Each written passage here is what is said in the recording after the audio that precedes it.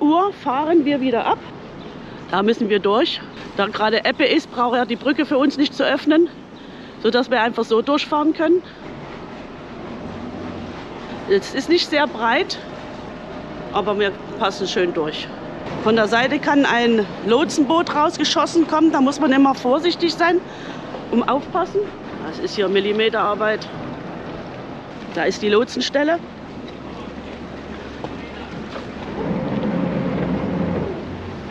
Was ist denn jetzt? Die Lotse fährt los.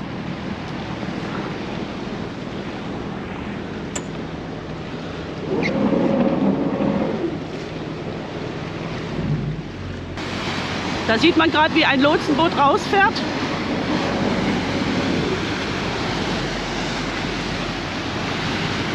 Direkt an Frank vorbei.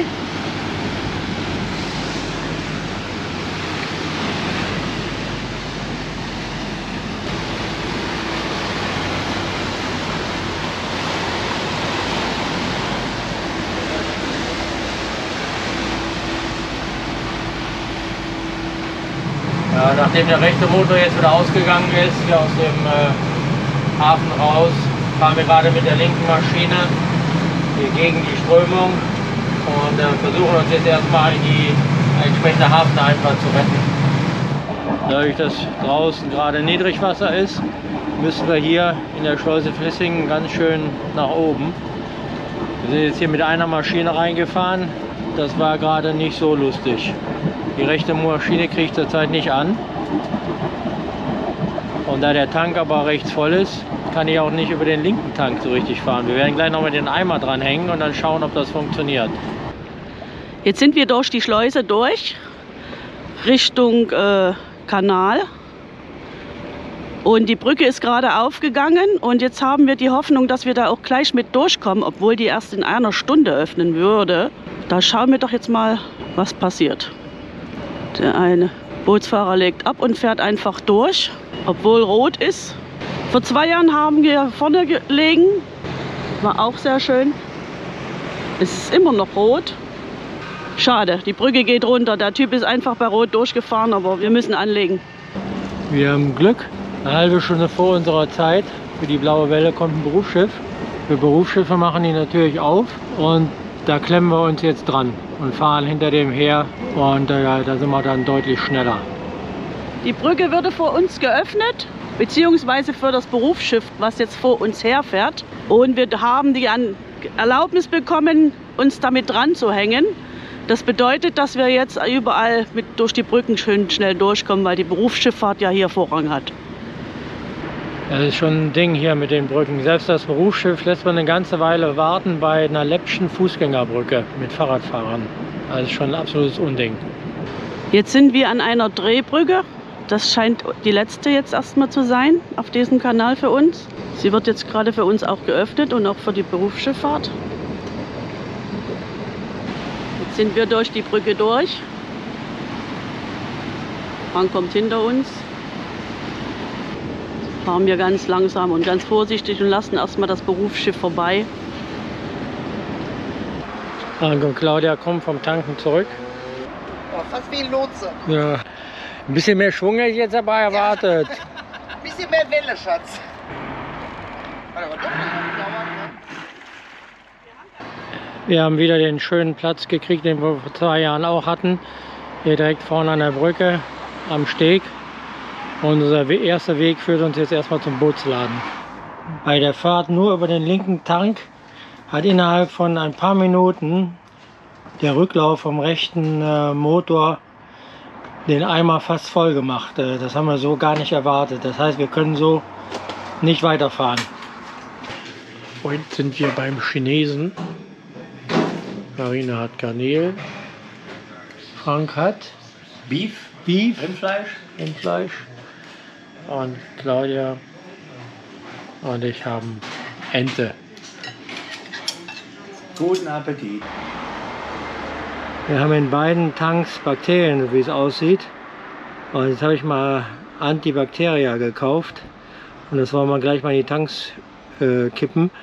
Und unser rechter Tank ist komplett verstopft, die Zuleitung für den Diesel. Und mal schauen, ob wir die frei kriegen, dass wir wenigstens erstmal fahren können. So, der Jürgen schüttet jetzt dieses Zeug rein. Wir füllen jetzt in unseren Tank was gegen Algen.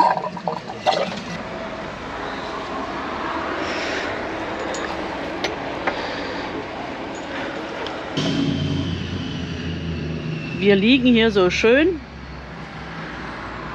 und der Skipper kann sich ein bisschen ausruhen, ein bisschen Hafenguide lesen. Ja, das Wetter ist fantastisch. Heute Abend gehen wir hier ins Hafenrestaurant. Das ist gleich von unserem Boot, das hier drüben liegt. Gleich hier gegenüber. Das ist natürlich total praktisch, dass wir nicht so weit laufen müssen. Eingang zum Hafenrestaurant. Geht hier hoch und scharf rechts geht auch zu den sanitären Anlagen. Einmal hier durchgucken.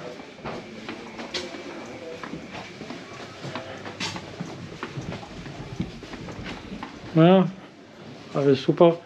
Mehrere Anlagen. Standarddusche. Kein Münze, alles gut. Also guter Standard. Hier das Restaurant ist sogar behindertengerecht. Hier geht auch die Treppe mit dem Aufzug hoch. Das ist natürlich luxuriös. Und das Lokal selber ist total romantisch. Ja. Hier sehen die Vorspeisen sehr lecker aus. Stampis, Rinder Carpaccio und Fischsuppe mit Kroket. Und nochmal Carpaccio. Guten Appetit! Guten Appetit! Und die Hauptspeise sieht auch lecker aus. Trio vom Fisch, Surf and Turf, Muscheln und ein leckeres Schnitzel. Das Eat-Café de Kemel hier im Hafen. Vom Eingang von der Wassersportvereinigung Arne. Kann man nur empfehlen. Das ist sehr lecker, urig, gemütlich, freundliches Personal. Wer hier übernachtet, sollte hier einmal essen gehen. Für den Samstagabend hätten wir es noch viel voller erwartet. Ein Traum heute. Wir sind hier am Rathaus und wir haben Glück. Der Eisladen hier hat noch auf. Tollen Blick auf das schöne Rathaus. Tagsüber ist hier natürlich immer die Hölle los. Aber wir wollen ja nur Eis. Lecker Eis. Ja. Ah, es sieht doch richtig gut aus.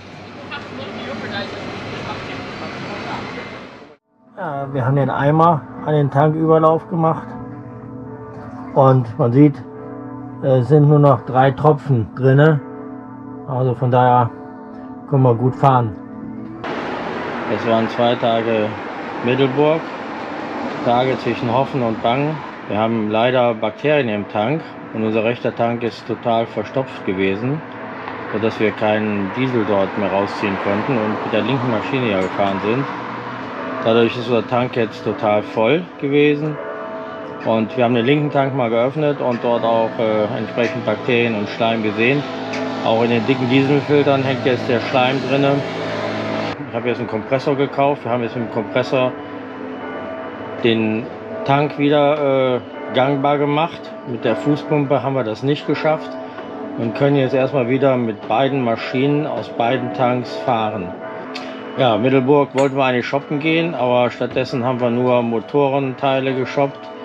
Ansonsten ja, hatten wir schöne Tage hier, wir konnten gut essen, das war wenigstens etwas Positives. Ja, aber wir kommen hier gerne wieder. Ja, bis zum nächsten Mal in Middelburg.